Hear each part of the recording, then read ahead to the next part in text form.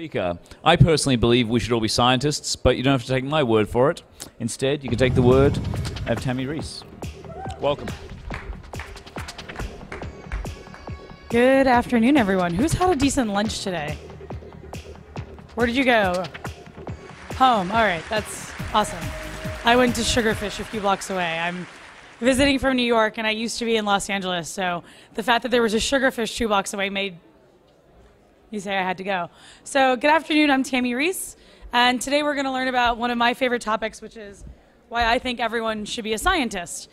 This fits a lot into what Sonia was just talking about UXing your life. So if you don't mind, close your eyes and imagine a world where mistakes are welcome, where people collaborate and share and are transparent with what they've learned to not only help themselves excel, but to really allow the rest of the community to also excel. That we can learn from each other, both our successes and our failures, so that together we can build a better world. Great. Open your eyes again. So from my perspective, that world only exists if we all become scientists. And you may be wondering why I think there's such a strong correlation there, but that really dives into what I think a scientist is. So basic definition of a scientist is someone who practices the scientific method. So if you are like me and you hate when the definition includes the word from before, let's look at the right. And the right talks about how the scientific method means that you have an observation, you formulate a hypothesis, you create an experiment, and then you either make another hypothesis or you go into more experiments in theory, depending on what it is you learned in that experiment. So scientists practice the scientific method. And this is the scientific method. We observe, we hypothesize, and then we test. And if this slide looks a little similar to other things, it's because it's actually the build, measure, learn graphic from the Lean Startup. And from my perspective, the adoption of the Lean Startup is really, really wonderful in the sense that it's encouraging people to experiment more. So build, measure, learn is really just saying, run an experiment. But from my perspective, it's not just a matter of the MVP of scientific experimentation, because the Lean Startup very often just ends there. You build an MVP and you learn from that, but then you feel like you have all the answers and you forget to keep on experimenting. And what Sonia was talking about is really about how do you continue to make those data-driven decisions. So how do you take this build, measure, learn experimentation idea into everything in your life?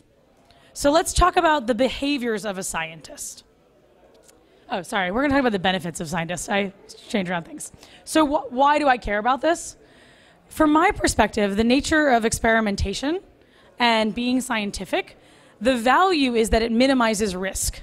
You're doing something small and you're minimizing your investment.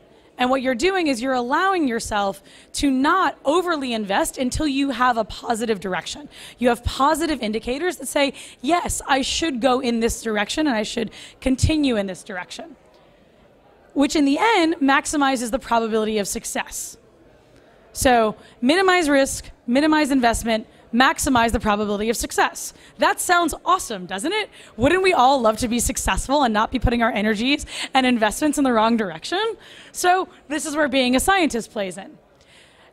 The other part of it is for everyone. So how can we increase the probability of success, not just for ourselves, but for everyone? How do we share? How do we collaborate? How do we tell others what we've learned in a way that allows for them to learn as well, so that they don't put the wrong investment in the wrong place, and they don't exude their time and their money and their energy and their efforts for something you've already found out either works or doesn't work, and you can either speed them along their path or help them from going in the wrong direction.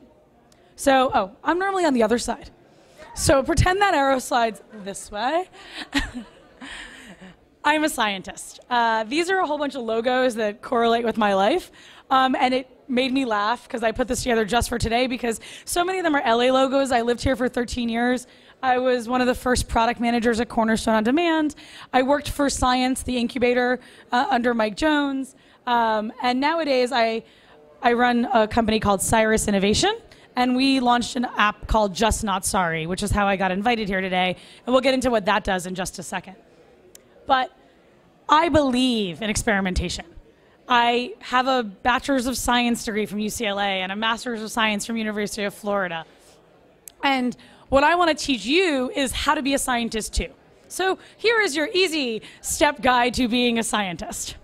Step 1, be visionary. Challenge the status quo. Say, what I'm currently looking at is not okay. I have a vision where this can be better. There's a problem in the world, and I'd like to solve it.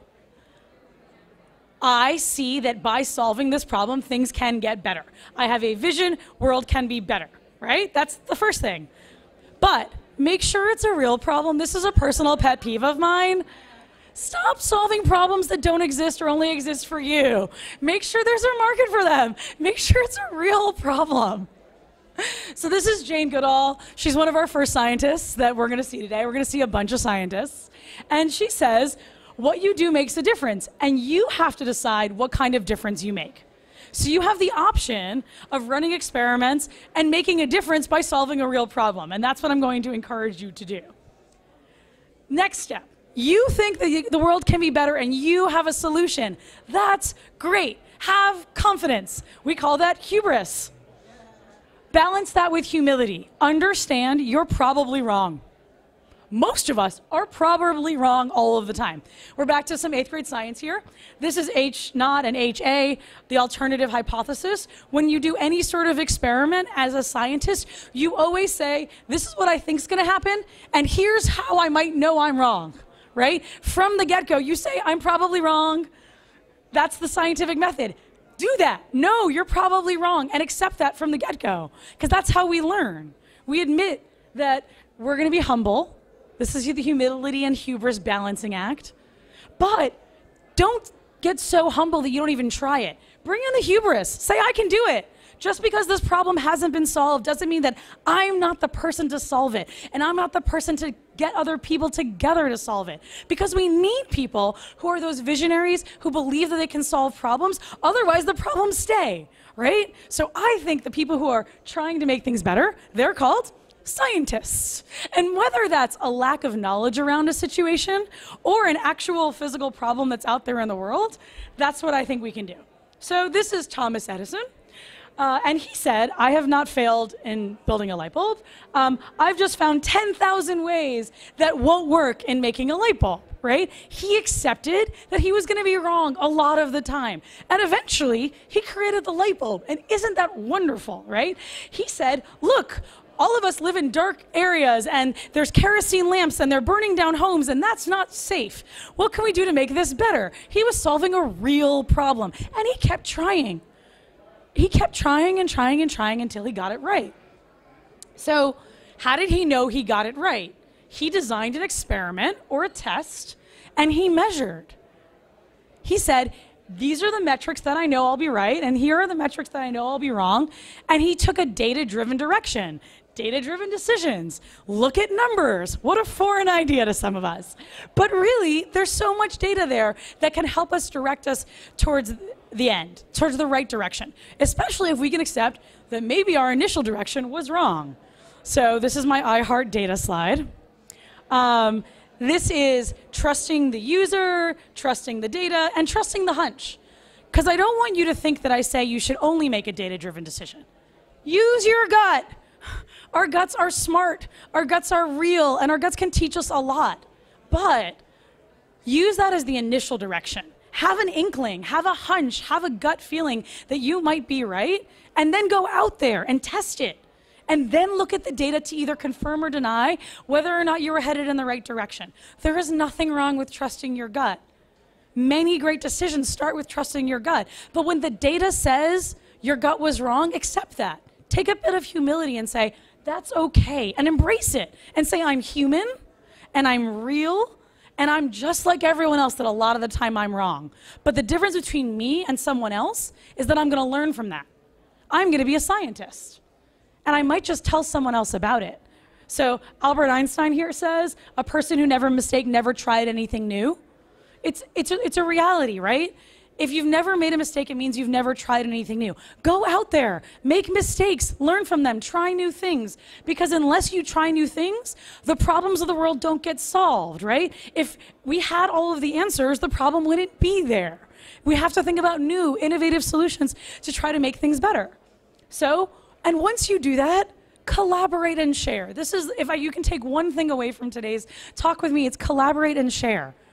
Be transparent. This is an awesome slide. If anyone was here for Audrey's thing this morning, so here's a scientist and he has a great idea, what no one has done before. And he spends a lot of time and resources and he thought it could work. And then far, far away in another lab, the exact same thing is going on. And we as a community are wasting time and resources and really smart people because instead of building on each other's knowledge in both success and failure, we aren't collaborating enough. So be transparent. Tell other people. So here's some examples of some scientists I like. This is our example of Just Not Sorry. It's an app that underlines when you use undermining words. I can talk about that at length some other time. But we went global, and one of the things we did is we open sourced it. We said we can't solve all of the world's problems when it comes to email communication. We have a few words we highlight. If other people want to do something similar, do it. We've unlocked the key for you. Just make it easy afterwards. So here are some other scientists. Walt Disney. I went for some local scientists in today's slides. So Walt Disney, Epcot. Epcot stands for the Experimental Prototype Community of Tomorrow. His vision was that we would all live in an area and we'd be able to try out new things, and the biggest brands of the world would be sharing their ideas with real users, looking at real users to touch things and get feedback. This is Mark Zuckerberg, move fast and break things. He's encouraging his team to make mistakes. Elon Musk. So Chris was talking about Elon earlier. What I want to talk about with Elon Musk is he said, I want to change the world. I want people to be driving electric cars. I want people to be getting high speed different places. But what did he do that was so against his shareholders? He open sourced the technology. He said, in order for this to actually be a real change, I need to put it out there in the hands of other people. Right? I need to open source this technology because otherwise it's just me and my investors making the change. So think about how much of a shift that is. I have all of this immense intellectual property that's worth millions and millions of dollars, but I'm giving it away because the answer is I can only change the world and we can only change the world when we work together. This is predictable revenue, and it talks about the repeatable process. The nature of the scientific method and sharing gets us to repeatable processes. This is a woman who runs Adore Me, and it's a lingerie company, and she's going around talking about the data she learned about the photos they have on their site, and it's called Blondes Have More Fun, but Brunettes Sell More Lingerie. Because brunettes sell more lingerie, according to her data. You know what that happened? She also found out that plus-size models sell more lingerie. So now there's a plus-size model in Sports Illustrated. So think about the impacts we can have on young girls. This is President Obama, and what's he talking about? He's talking about how cities and states and municipalities can be experimental labs for things like free community college so that we can then say, let's work out the kinks on a small scale, let's minimize that risk in the investment so that later when we bring it to the large scale, we can maximize the probability of success for everyone. This is Chris Rock. He likes to practice a lot before he gets up on stage. That nature of iteration and timing and practice. So how can you be a scientist? Because that's the whole point of my speech, right? I want you to get out there and be a scientist. Experiment. Experiment with everything. Sonia just talked about experimenting with her online dating profile. Do that. You'd be surprised what you can learn. This is a map of Los Angeles traffic. Waze is a way of sharing when you see an accident. Be communal, right? Try a new route, see if it works, and rather than saying it's your new secret route to get down La Cienega to LAX, share it with some other people so that they can get to LAX faster too. We A/B test our HR recruiting profiles online, and then we have data about how they're doing. Everything can be tested if you want to. This is a data-driven integrated digital marketing team in the UK. They have this on a wall. They care about data. They're saying, we have hunches and we're gonna put out experiments, but then we're gonna let the data decide. This is my family. These are our two future scientists, my twin nieces. They say things like, hey mom, if you say raspberry sherbet is made with raspberries, what happens if we freeze raspberries? Maybe it'll taste like raspberry sherbet. And my sister, who runs a lab at Hunter High, says, great, let's run an experiment. And they say, great, we have a hypothesis and we're going to test it. So how can we encourage the next generation to think that as well, that these are experiments? Because even though they're wrong, right? Because sherbet really has sugar and water and other things, they learn something. And that's the opportunity to learn by making mistakes. How can we create environments where mistakes are acceptable? These are the steps again.